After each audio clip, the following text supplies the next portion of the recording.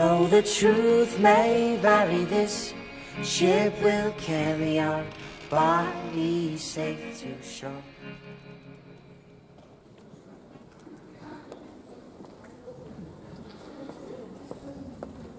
Are we okay with the video? You want to try it again? No, we're not. Good afternoon. Good to see you here. I hope you're enjoying the weather. Slight southwest breeze, kind of mysterious sky, and drizzling kind of happiness. That's kind of the situation that we have. And it's similar to kind of, if you're enjoying the conference, is that if you're not, it's your blame, you to blame. It's an atmosphere, it's an intent, and that's why it's important to find the enjoyment in things that you want to be part of. We wanted to do this session because we're coming to the end of the conference. It's not the end, it might just be the end of the beginning. Because what we want to do is we want to create a movement. And that was one of the things that we kind of hoped in this conference, that we would give you a really good network, we would give you some experiences, and that you would gain experience, but also we wanted to kind of, in all your work, that you will be part of a new movement, and we ourselves wanted to be a part of a new movement, and that's around this theme. So, theme of research in action, we want to create a movement around it. We want to create a platform where practitioners come together and academics and talk about this issue. We've had some really good discussion about this, and we hope we can continue that. So we will be sending out a message, a call for those who want to embrace this theme and be a part of that.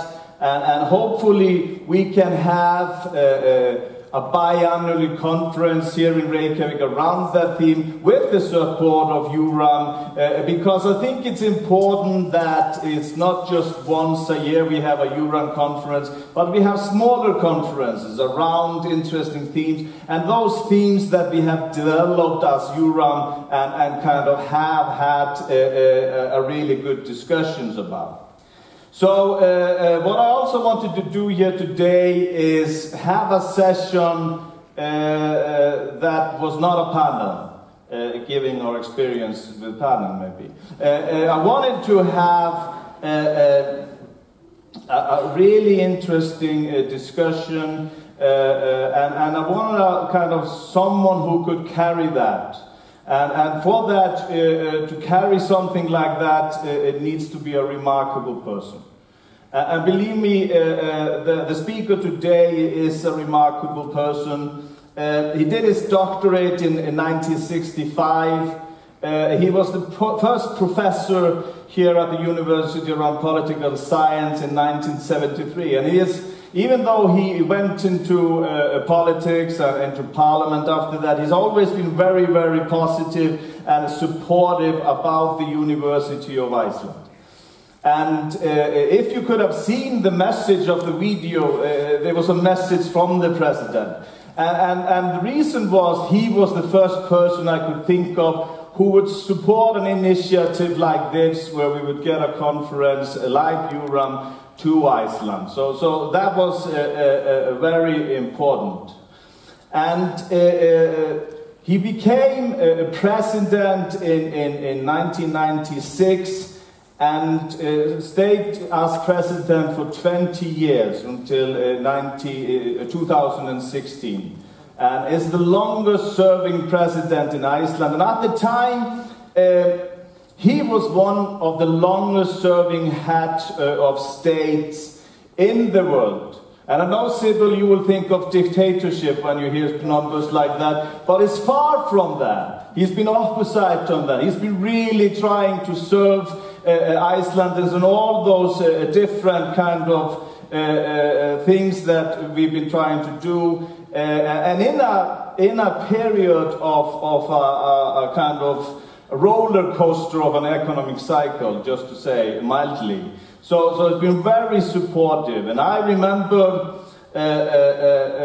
that he's been supporting initiatives that have gained a lot of attention in the last years. So even after the presidency, he's been active internationally and been a key person about discussion about this new kind of phenomenon, or maybe not new, but differences in the Arctic Circle and how that changes the whole global landscape. I think it's also important to know that, of course, as head of state, you meet all the world leaders and a lot of very important people. And some 15 years ago, he met me. And the reason was we were really excited about creating an ecosystem around entrepreneurship. And we were trying to figure out ways to do that. And there was this initiative about creating some conferences about venture capitalism. And even though we didn't have much experience and much kind of international support at that time, our speaker kind of supported this very, very heartfully, and even went not just in Iceland with us, but to New York to promote this. And just last week, we had the 15th anniversary of this program, which is run in somewhat 40 countries, where we train entrepreneurs, hundreds of entrepreneurs every year, to kind of negotiate and have a dialogue with investors. So it's been just this small initiative, and starting it, giving us the credibility, helped us a lot. So when I was thinking about maybe it would be really, really interesting if we can have a movement around research in action, I couldn't think of anyone except this person to kind of give us the boost needed to make that into action. So, ladies and gentlemen, please stand up and give a hand to the doctor, to the professor, to the president, Ólafur Ragnar Grímsson.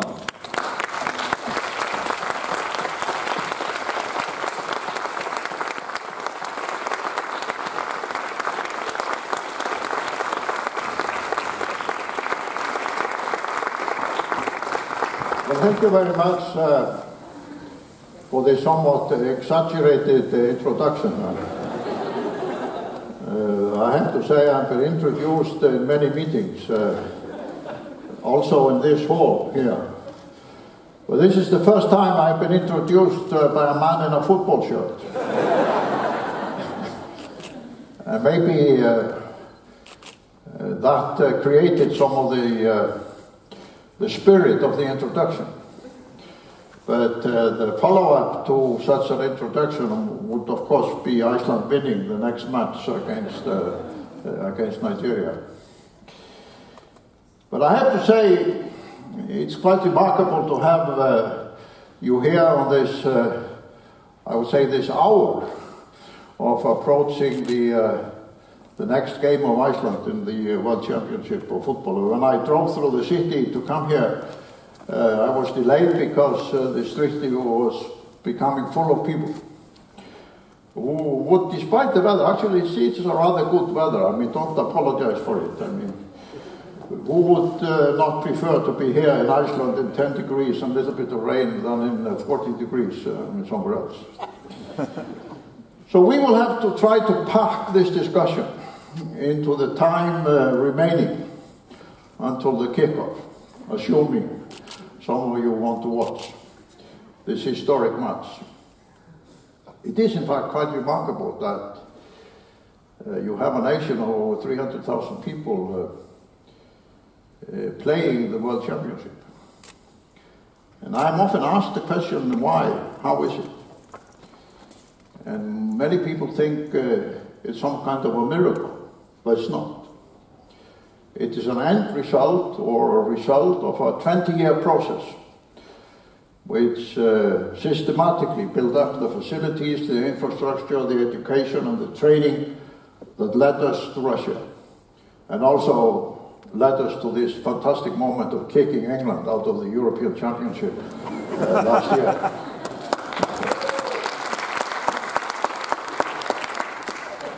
And for those of us who had to fight England in the financial crisis, it was a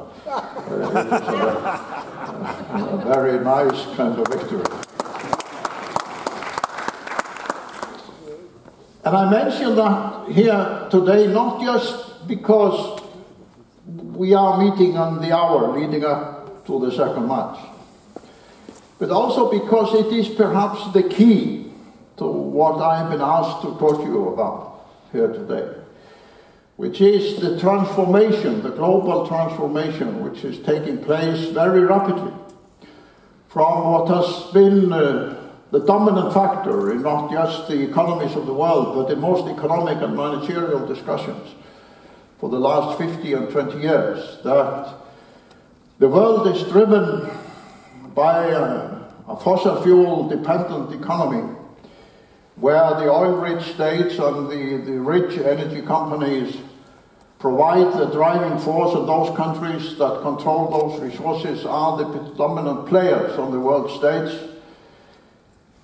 And the notion that somehow we can have a different economy, a sustainable economy, green economy, clean energy economy, whatever we call it, was, even at the beginning of this century, a very strange notion. Yes, some people said we have to do it in order to save the planet, and there were visionaries who, because of their environmental campaigns, advocated it, but it was not treated as a realistic view of how business would develop or how countries would prosper. It was a kind of a niche view of the world, even in the beginning of the 21st century. It had been so for more than 100 years. And we had seen not only countries rise to power and empires and even wars being fought in order to maintain this fundamental structure in the global economy. And countries like Venezuela, Russia, United States, Saudi Arabia, even Qatar, United Arab Emirates and others became dominant global players, whether they were large or small, simply because of the access to this economy. And the biggest companies of the world were thought to be those who were surely and squarely based in this economic reality of the last 100 years. And those who were saying the worlds need to shift were either created as idealistic visionaries or crackpots or completely unrealistic. They were, of course, allowed in some of the international conferences because people wanted to be enlightened, but basically they were not a part of the serious discussion. And we all know that. But what has happened in the last 10 or 15 years is an extraordinary shift, which in my opinion is now producing and will do even more so in the next 10 or 15 years, a fundamental transformation of both the global economy and the economies of respective states, seeing new players emerge on the global scene and dominant global companies basing their performance on a completely new approach to sustainability, to green economy and clean energy. And in this respect, of course, Iceland is a fascinating example of how this transformation not only helps a country to get out of a very deep and profound financial crisis, but also gives it an extraordinary strategic position, despite its smallness, for cooperation with various global players, and indeed, as I will explain towards the end, has led our team to Russia to play later on, and having had this historic role of kicking Argentina out of the World Cup.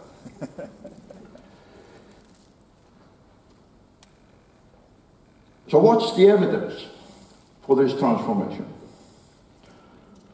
Let's start with Google. Google is, as everybody knows, one of the largest, most influential companies in the world. It has now been for over 10 years a fundamental part of their business model, that they don't build data centers, they don't build new facilities, unless it's based on very strict principles of sustainability and clean energy. Let's look at Microsoft, which decided to choose Denmark as a base for its new data center in Europe because of the wind energy provided in Denmark and the cable from Norway providing hydropower into the data center when the Danish wind power was not providing sufficient energy.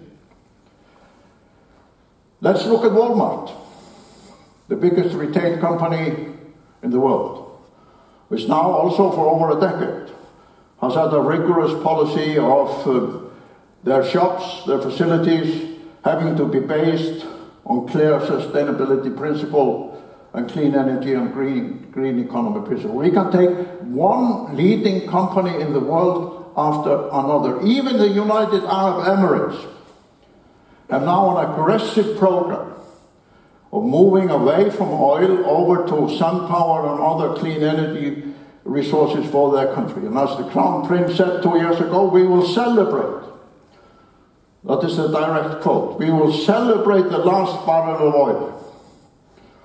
And you go into the desert and you see these mega sun power stations of 100 megawatts, 300 megawatts, one after another, which they have built in the last 5 years. Even Saudi Arabia has now formulated a plan for the next 20 years, which is based on the principle that if they don't move aggressively over to a new foundation for the domestic energy economy, away from oil over to clean energy, they will have to become net importers of energy by the middle of this century.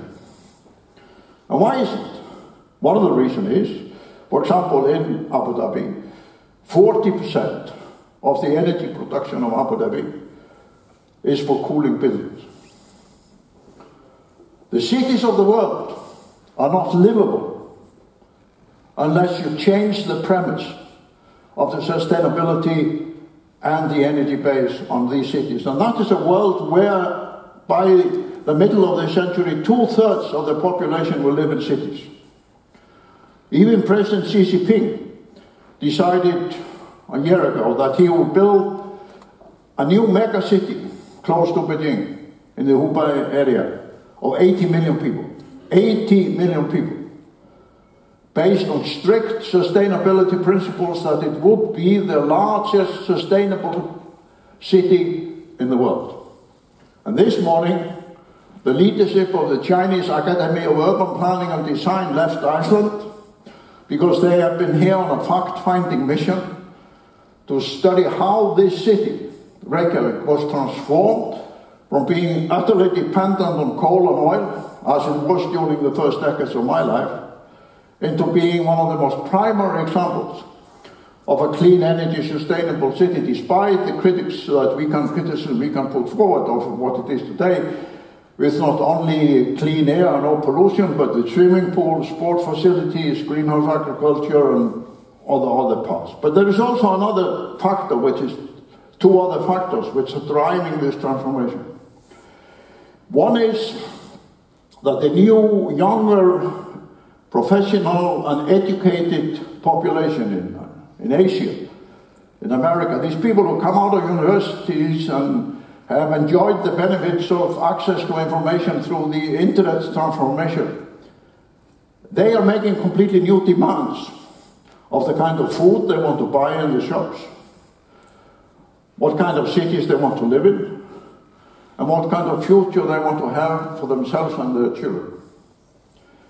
And this educated young class in Asia, America, and Europe, the new customers of global companies, both now and especially in the next few decades, are making it absolutely necessary for companies that want to stay in the market to adjust their management and the product and the whole approach to these new demands.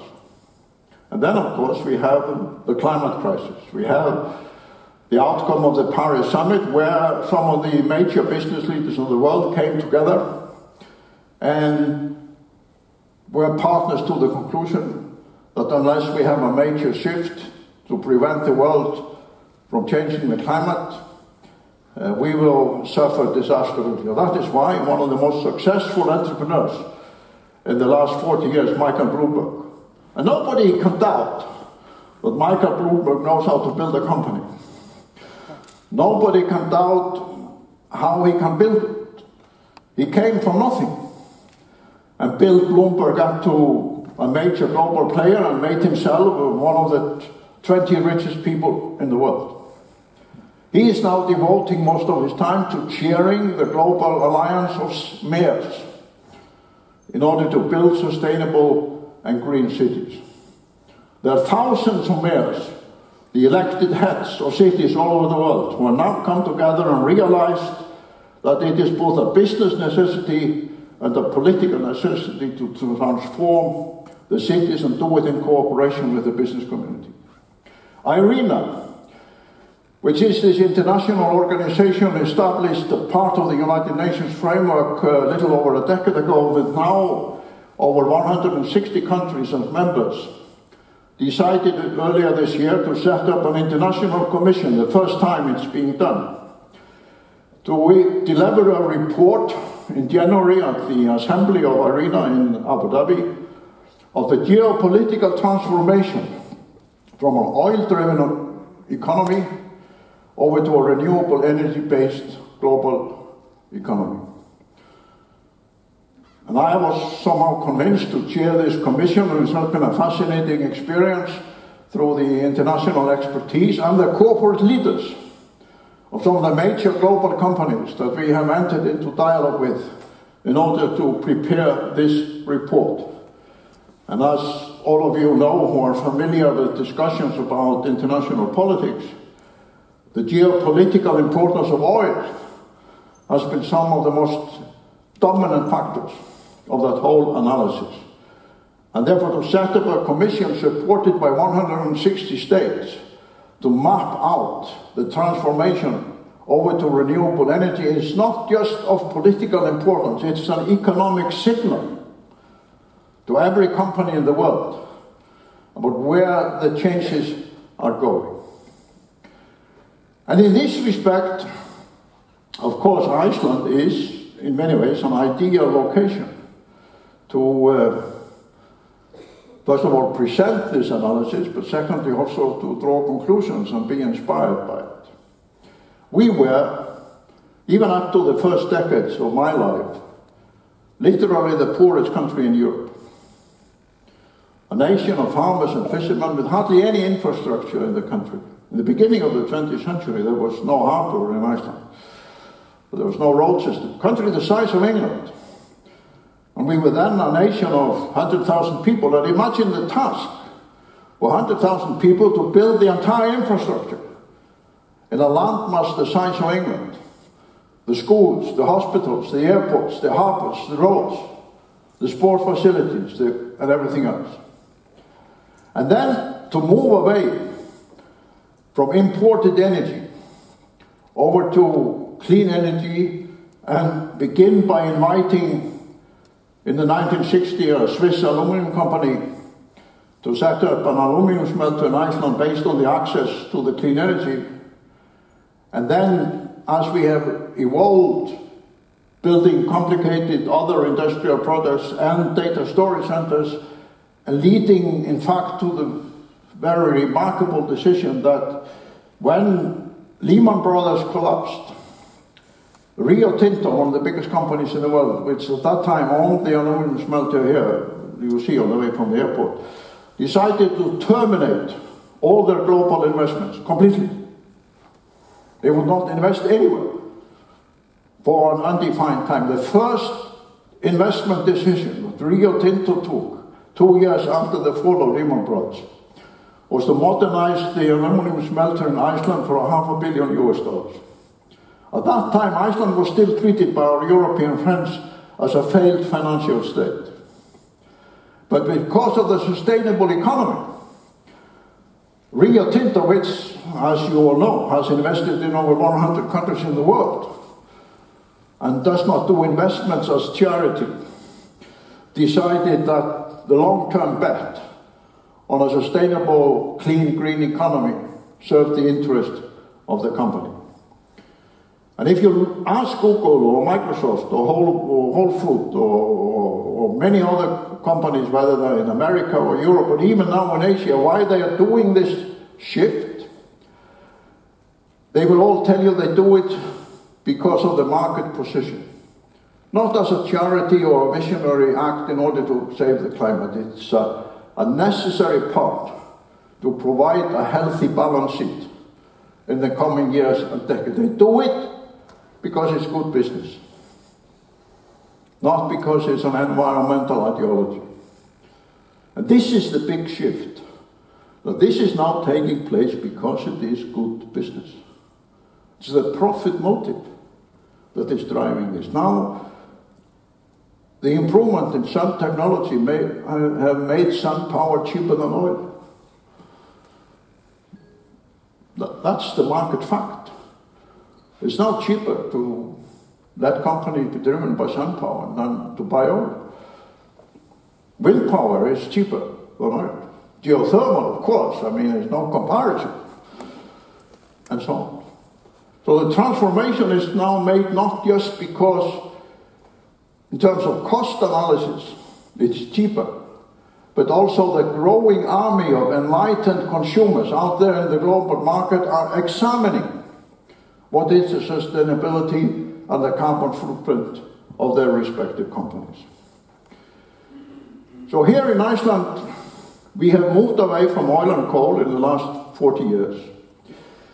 And the end result is that we have not only saved enormous amount of money in terms of our own domestic energy consumption, but we are now building urban heating systems all over the world. We are now partnering up with China and Sinopec, the biggest energy company in the world, in building clean energy urban heating systems in 80 places in China. It's the biggest geothermal company and project in the world. And we are doing it also in Europe, other parts of Asia and elsewhere. And the Asian Development Bank quite recently gave $250 million loan in order to expand this model to other countries in Asia.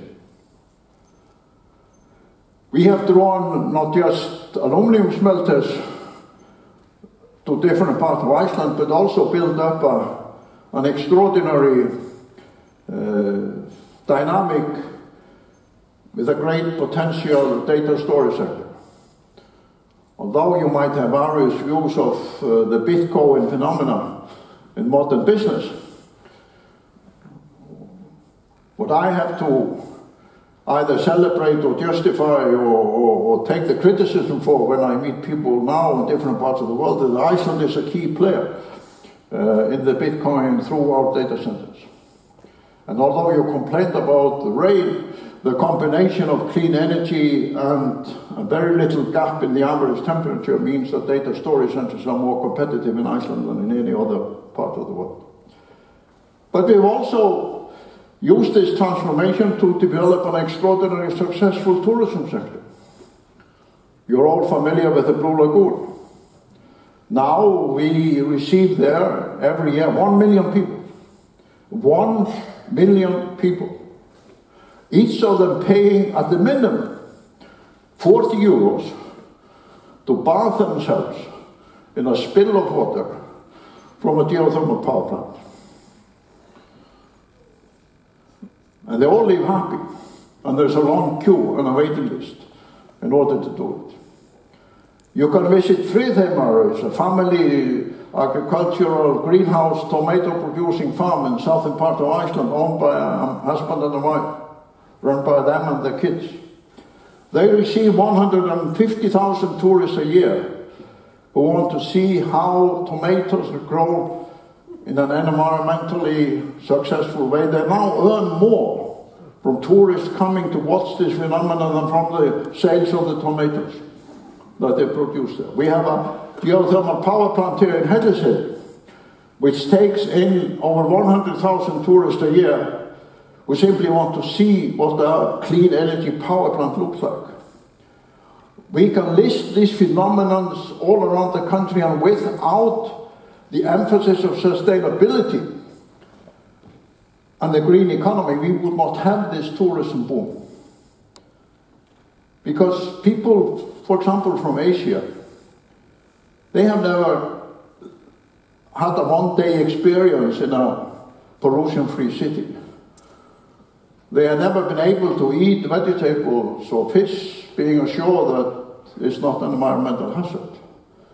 Even my wife and two of our British friends were in February 2 years ago taking our friends from England to this traditional Golden Circle, Thingvellir and Gullfoss and Geysir, and as we had our lunch in the Geysir area, it was full of people, mostly from Asia. And there were 5 young women sitting at the table next to us, clearly from Asia, and we said to them, what in hell are they doing here in February? I mean, it was snowing, it was cold, or raining. The weather here is like paradise compared to what it was then. Why are these people, women from Asia, here in February? So my wife, who always wants to find out things, stood up, went to the table, introduced herself, and asked them the question. It turned out they were all from the Hong Kong Stock Exchange. Hong Kong Stock Exchange. So their dream destination in February is Iceland. And if people, young professional women who work on the Hong Kong Stock Exchange,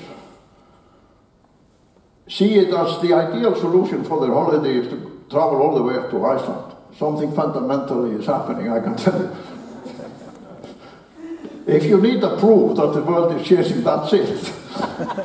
That's it. And then let's take the fishing sector.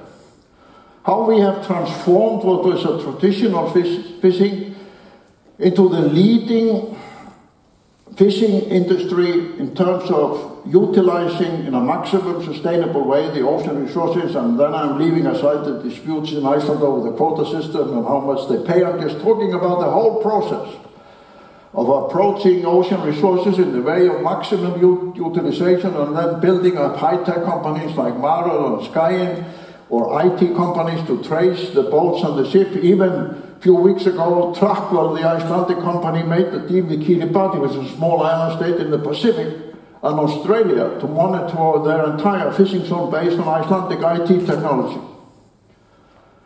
And we have, in addition to the fishing company, an extraordinary collection of IT companies, biotech companies, and others that have grown up in association with this sector. We have a company like Kerecis, for example, which takes the skin of the fish and produces a kind of a band-aid which you put on incurable human wounds.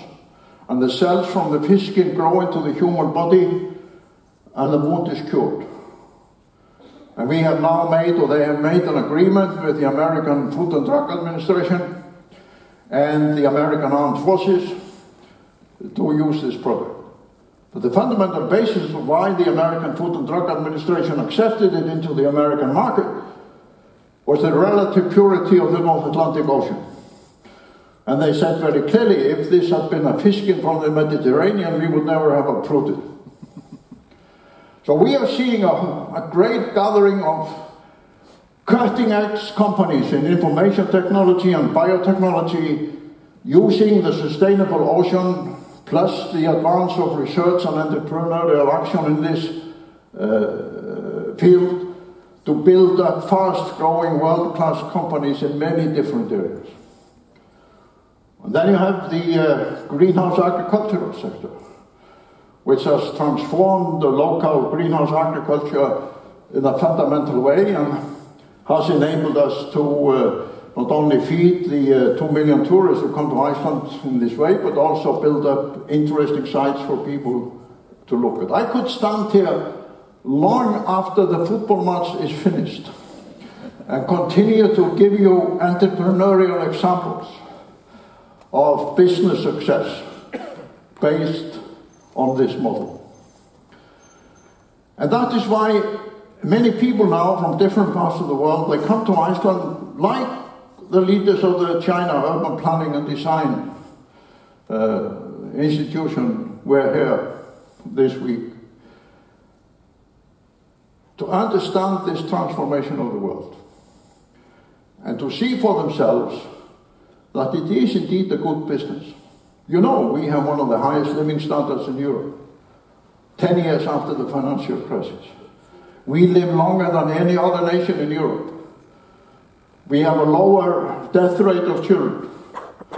Despite our own criticism of our health system, we cure heart diseases and cancer better than most other countries in Europe, not to speak of countries in Asia, Africa, and other parts of the world. The recognition in terms of international measurement in almost every category means that this nation, which was literally the poorest nation in Europe in the first decades of my life, is now in the top 5 or 10 places of almost every scale of measurement. It's in fact a too good story. And when I emphasize this here in Iceland, I always get the criticism, we shouldn't talk about it in this way. We should talk about what's wrong with our system, what we're doing badly. But then my fate has been, both as president and also after I left office, to primarily talk to foreigners, to presidents and prime ministers and ministers from all over the world. I have had more meetings with Chinese presidents in the last 20 years than probably any other Western leader, starting with Jiang Zemin when he came to Iceland in 2002. I have had all kinds of meetings with some of the leading figures in the American economy, whether they are people like Steve Schwarzman or Leon Black or David Rubenstein or Michael Bloomberg, who run some of the biggest investment companies, not just in the US, but in the entire world, or whether they are leaders of Google or Microsoft or many of the other companies. Same in Europe. I mean, my problem is in these discussions that these people are increasingly seeing Iceland as the proof that this global transformation is indeed good business. Because our prosperity, which nobody can doubt, exists despite our criticism. Of course, there are people in Iceland who could do better. I would be the first person to acknowledge that. But on the whole, giving the international measurement, there's no doubt about it where we stand. It is because we combined the sustainable use of our natural resources with a free market economy and entrepreneurship and an opportunity for education for every Icelander, wherever they wanted to seek that education in the world. There's a combination of research, science, education, and clever use of natural resources. And as Norman Foster, the world-famous architect who has designed some of the landmark buildings for the world, whether they are the airport in Beijing or famous office buildings in London, said when he came to visit Iceland in January a few years ago. It's very interesting because I didn't try to influence him. But when he left, he said, and this is a man who had been looking at cities all over the world and designed some of the landmark buildings of the 20th century and the 21st century and built one of the most successful architectural companies in the world. And when he left, he said, well, it's been a strange visit, because somehow I feel as if I have visited the country of the future. I'd never heard that before. But since then, I have thought a lot about it. And somehow, giving his knowledge and framework and his thinking that partly has made him this world-class architect, he put it all together into this kind of conclusion.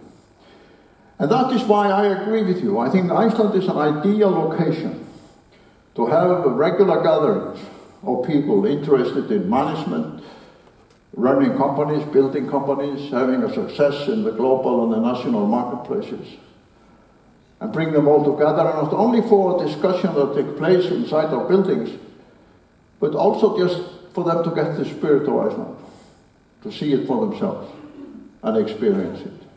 In the same way as we have done with respect to the Arctic, having now every year in Iceland in October, the largest international gathering annually taking place anywhere in the world on the future of the Arctic, with over 2,000 people from more than 60 countries, all of the major economies coming together. So I believe very strongly that one of the most important services we can do to the world as a small country is to provide this platform, this location for such a dialogue.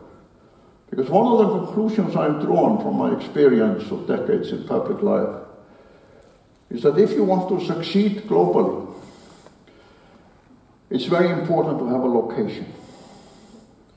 You link the world financial discussion every year to Davos, for better or for worse, because of the World Economic Forum. You think of Wall Street as the center of the international financial system. You think of Geneva for arms control and solving military conflicts.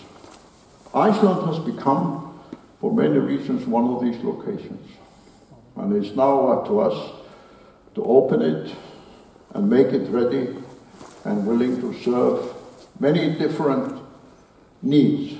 And one of them, which I believe very strongly and tried to argue here in my lecture here today, is this fundamental transformation from an unsustainable, oil-driven, carbon-based economy over to a new type of global economy where sustainability, the clean, green economy, and renewable energy are the fundamental driving factors.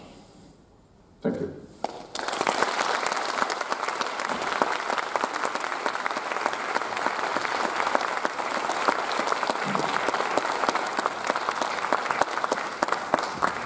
Perfect. We're going to have a short dialogue, very short dialogue, Sinjan, and thank you very much for coming here in this final hour before the game. So, you talked about this transformation of economies, and what's your opinion about, is everyone aware of this transformation, or do we still have skeptics? No, of course you still have skeptics. I mean, like the model of political empires still exists in political dialogue around the world. You still have media companies that are basically focusing on the old world. And of course there are big sections of national economies or even important companies in the global economy that have been very slow to realize this transformation. And that is why countries like the United Arab Emirates and Saudi Arabia, for example, are fascinating examples of this. If you have not done it, look at the plan that Saudi Arabia has put forward. Even the Crown Prince announced earlier this year that he wants to build 3 new mega cities in Saudi Arabia based on sustainable principles. And there's now a competition from many of the major global companies to be a part of that. But you see many of the leading global companies, Google, Facebook, many of the others, moving very aggressively in this direction. And in the food market and the retail market, it's also absolutely clear that those companies that want to place themselves, I mean, why do you think that the owner of Amazon sort of bought Whole Foods a few months ago? Because it's a good investment. Yeah, definitely. So I think what we are seeing the dying struggle of the old economy. 50 years ago, most people would have said this transformation will take 60 or 70 years. Now people are saying it will take 15 to about 30 years. And I mean, you come from political life, so you maybe understand this far better than most of us. I mean, oil has defined the last 100 years. So how is this going to change kind of politics in the world? I mean, what's the effect of this? Well, of course, you see, oil is only in a limited number of places. The sun, despite coming and going in terms of the weather, basically whether you're small or large, wherever you are in the world, you have access to that. Even Denmark, you look at Denmark. If anybody had predicted 30 years ago Denmark would be an energy player, all of us would have laughed, and the Danes would have laughed loudest, because the resources were supposed to be in Norway, Iceland, and so on. Denmark had nothing except wind, and engineers, and scientists, and entrepreneurs. So they made Denmark a global player in the global energy market by creating a world-class wind energy companies. And there are many examples of this kind. And if you look at the major oil players, the recent example is the decision by Statoil to change its name. To signal that it's no longer about oil. It's about Statoil as a new type of energy company producing many different forms of renewable energy. So the signals are everywhere. That is why IRENA, with the support of 160 countries and financial support from the government of Germany, the government of Norway, and the government of the United Arab Emirates, set up this international commission, which I am now chairing, which has the task to map out this transformation you asked about. Who are the losers, who are the winners, how will it affect the economies? Our first meeting was in Berlin about a month ago. The next meeting will start on Sunday, this Sunday in Oslo, and the third meeting will be here in Iceland and then in Abu Dhabi. So I am better equipped to answer your question. I could perhaps personally answer it, but since I agreed to be the chairman of this commission, I think I will wait for the report to come out too. But the people in this commission are some of the world leaders of global institutions and global companies in the last 50 years. So one of the things that we thought was really interesting around this conference was the 19th of June was the Women's Rights Day. So that was the Women's Rights Day. I mean, so women got the right to vote and kind of has changed the kind of a little bit the landscape of economies and so forth. And gender equality is one of the key issues of our discussion here in EURAM. So I'm thinking around this transformation and just in general the changes in politics, the influence women have had on that, and if women have had also influence on this kind of agenda of this transformation that you see. But to some extent, I think it's been a separate track. It's very difficult to analyze clear interrelationship between this economic transformation and the move towards gender equality. You mentioned in your introduction that I had been the first professor of political science at the University of Iceland and founded the social science department here at the university. One of the things we did in the early 70s is that we did a report commissioned by the government on gender equality in Iceland, which I edited. It was the first report of this kind to be issued in Iceland. And our conclusion, criticized by many leaders of the women's movement at that time, which was over 40 years ago, was we said it would take 20 or 30 years. It's a process that will take 20 or 30 years. And women will first have to move up through the educational system, up through the local government system and various other different paths in the society before they can become dominant in the government or the leadership of the company. And this is exactly what has happened. Exactly what has happened. And now we are seeing, therefore, an end result of a process that takes time. And I think one of the biggest problems in talking about transformation of societies or transformation of companies or acting as a CEO or entrepreneur is people want immediate results. They focus on the quarterly report. And if you have not delivered within 2 years, you're out. It's very important to realize that fundamental change takes place. It takes time. And this whole notion of asking for instant results is a recipe for failure. And the Icelandic football team is a very good example of this. That's why I often use it. Why are we now in Russia? Why did we kick England out and play 2 years ago and play a major part in stopping Argentina and Messi this year? The reason is that 20 years ago there were some far-sighted decisions taken by the Icelandic football and local authorities organization. One was to take the big money we got internationally from television rights and participation in the international cooperation of football and devote most of it to training young kids. Instead of training coaches for our top national team, we trained coaches to teach kids at the age of 5, 6, 7, 8, 9, 10 to play football. And now we have 700 highly qualified, fully trained coaches to do that. I mean, many countries with millions of inhabitants don't have as many trained coaches to teach kids. And the other reason is we use the geothermal clean energy to build football halls, where you can play football indoors every day of the year, despite the weather. And the team you're now seeing in Russia will start to play in 3 minutes. Is the first team that has gone through this entire process since the time they were kids.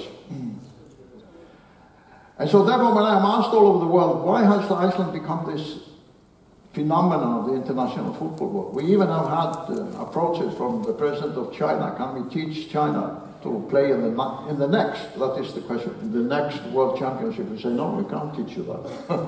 Because nobody can teach you that, you can't do it.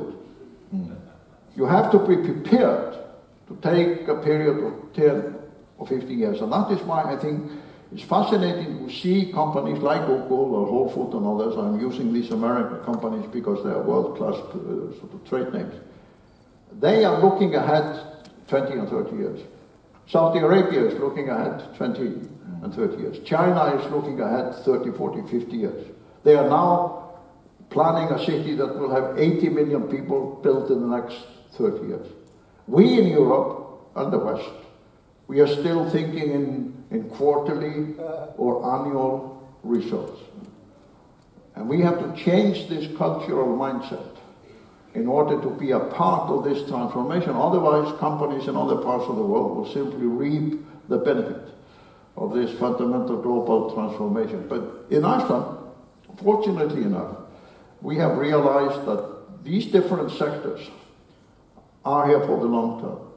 And our companies are willing to look ahead and invest in structures like the Blue Lagoon, very great example, has now developed from being a tiny little startup company into one of the biggest companies in Iceland, with a market value of over 30 billion Icelandic kronur.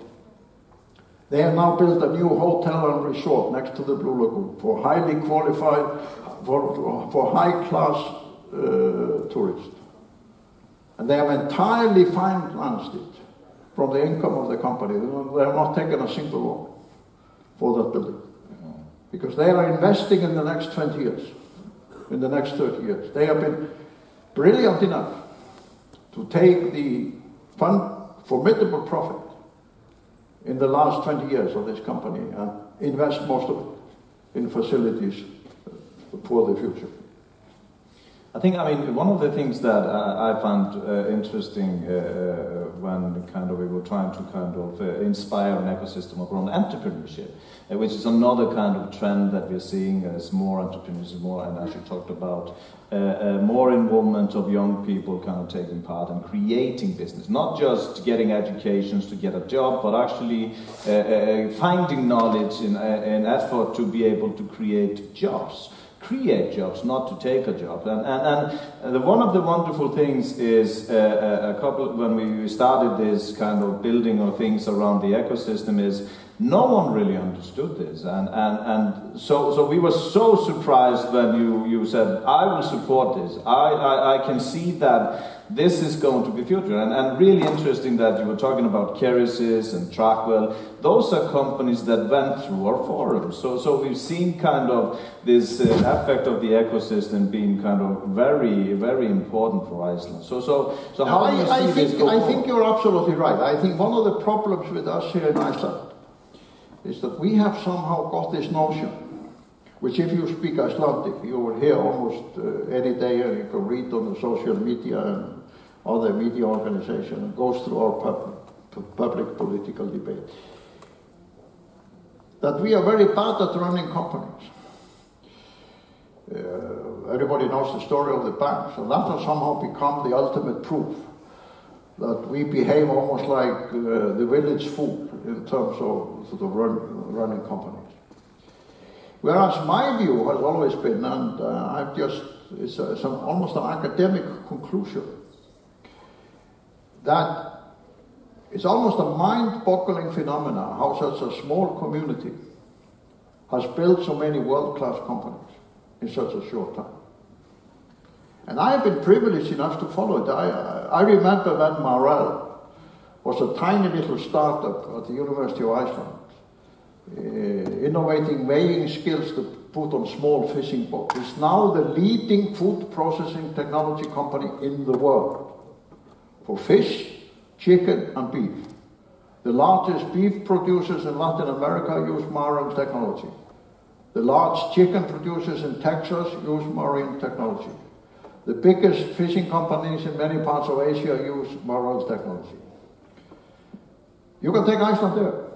Of course, there have been ups and downs in our airline industry. But we have built a private company because all the communication companies in Iceland, different from other European companies, have always been private companies. The shipping companies, the airline companies, the trucks companies. We've never had the state running transport sectors in Iceland as it has done in France and Germany and Britain and other countries. We have been a model entrepreneurial private market country in terms of the transport infrastructure. Now Iceland Air flies every day out of Iceland to more destinations in America than any other European airline except British Airways.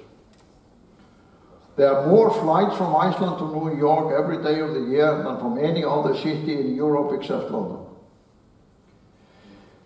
Then we can go into the fishing sector. We can take companies like Grandi, Brim, Vísir, Þorbjörn, Sameining. Of course we can criticize them in terms of the quota system and the price of the licensing for fish, but if you measure these companies against fishing companies in other countries and how their evolution has supported an innovative technological sector in both biotechnology and information technology, as well as sort of the machinery for the processing, they are world class. They're actually world class. And if you take many of the IT companies and also the new biological companies, you see many examples of this. So my view, which is not the common view in Iceland, let me make that clear, is we are fascinating entrepreneurial phenomena in creating companies and building them up from tiny Icelandic startup companies into world-class leaders in an extraordinarily short time. And I still don't really understand it, how it is done and why it is. But somehow the nation has convinced itself this is not the case. So I am in this kind of paradoxical place that on the one hand I'm of course a part of the Icelandic discussion and was as president and so on. And then I'm part of the international discussion where there's an endless queue of visitors from all over the world wanting to come to Iceland and learn from this example. And that is why I think in terms of management of companies and entrepreneurship, Iceland is a fascinating location for ongoing European and global dialogue, because in addition to having the meetings, you can plan on-site visit to many of these companies. I often said to leaders of other countries, of course, I mean, I'm a reasonably good speaker. I mean, I can put this case for Iceland very eloquently, sure. But the proof of the pudding is you come to Iceland. And we take you to these sites, whether they're in the engineering sector, the IT sector, the biotechnology sector, or the energy or the fishing sector, and you bring your best business people or your best entrepreneurs, and we put them opposite the Icelandic business people and the Icelandic entrepreneurs, and then you conclude for yourself. And that has been inspirational experience for everybody. Last year, for example, in relation to the Arctic Circle Assembly, which I mentioned before, Emerson Collective, which Lauren Jobs, Steve Jobs' widow, established a few years ago. And is a combination of a foundation and her investment fund. And she is, as you know, the richest woman in America. taking over the great heritage of Steve Jobs, all this investment portfolio. And we organized a program for 3 days, where her delegation met just one Icelandic IT and biotechnology and technological company after another. They were absolutely fascinated by the variety and the creativity of these companies. And one of the reasons why I supported this process that you mentioned before is that I concluded about 20 years ago, and it was not a popular conclusion at that time, that Iceland was a kind of laboratory of creation in this field. And one of the reasons why we have been successful in that sense is that even if you fail, and I leave the banks aside, I will talk about the others, even if you fail, there's not a negative stigma about it in Iceland. We always give you a chance to try again. We realize that entrepreneurship is a trial and error process. We understand that to build world-class companies, you make a lot of mistakes, but you try to learn from them. And I sometimes said that because of our social culture and our national characteristics, we somehow have the spirit that you can be as innovative or even run risks in different forms of your entrepreneurial or managerial resistance.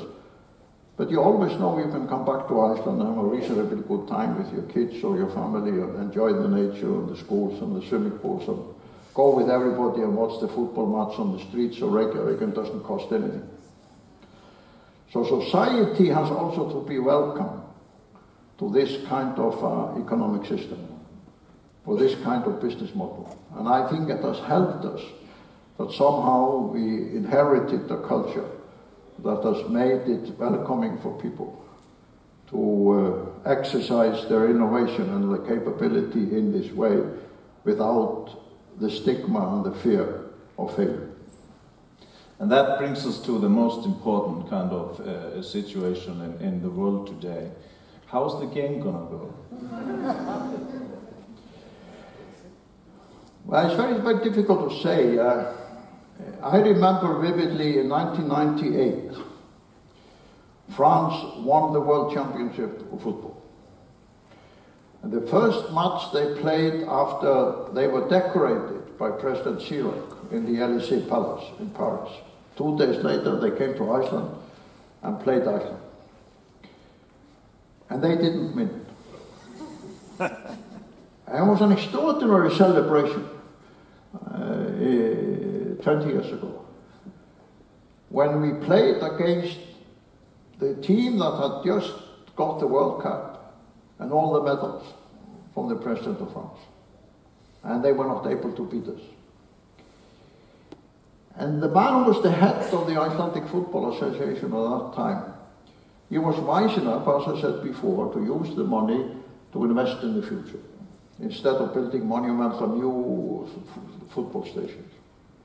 He built small football grounds almost in every village and town in Iceland. He trained young coaches, he built indoor football halls. So now we have a team which of course became the celebration of the European Cup and is now one of the phenomena. And if they win this game today, they are in all likelihood going to go forward to the next round, which is somehow unbelievable. I mean, the combined market value of the Icelandic team when they played England, I mean, market value in terms of what they were paid for the foreign teams that they played with, was less than the market value of one player in the English team. And I've often said to people abroad, for us in Iceland, football is not about money. It's about the sport and the social spirit. And I think the team is exactly that. It is a team. It's not an Argentina, which is basically Messi plus sort of 10 others. And whatever happens in this game, the nation will continue to be proud and support them. And I will leave you with this scene, which is my memory from Paris. After we were defeated by France, we had gone far in the European Championship. So we were playing France in Paris in the presence of the President of France, François Hollande, who sat next to me. Knew him quite well. And we lost, as probably many of you who know football know, we lost dramatically. Was 6-2 or 5-2. We actually won the second half, I mean, of the game. But somehow that didn't count in the end. So France defeated us, I mean, gloriously. But what happened? When the game was over, the French supporters left the stadium just quickly. But the Icelandic supporters, who were there, thousands of them, kept on cheering their national team with this famous clap and not just for 1 minute, not just for 2 minutes, but on and on and on. And President Hollande, who was supposed to leave early, he stood there mesmerized. But almost every other Frenchman had left the big station. He stood there mesmerized because as a leading politician, he understood that this was the national spirit, the national support, which supports the team even in the times of failure and losing the game. So for 15 minutes, the President of France stood there, watching, not the game, that was over, but the Icelandic supporters celebrating the loss against France in this way. And that also brings me back to the entrepreneurship and management and the economy. You have to be able to celebrate the loss as well as you celebrate the winners. Perfect. Thank you very much, Mr. Thank you. And the truth may vary, this ship will carry our bodies safe to shore.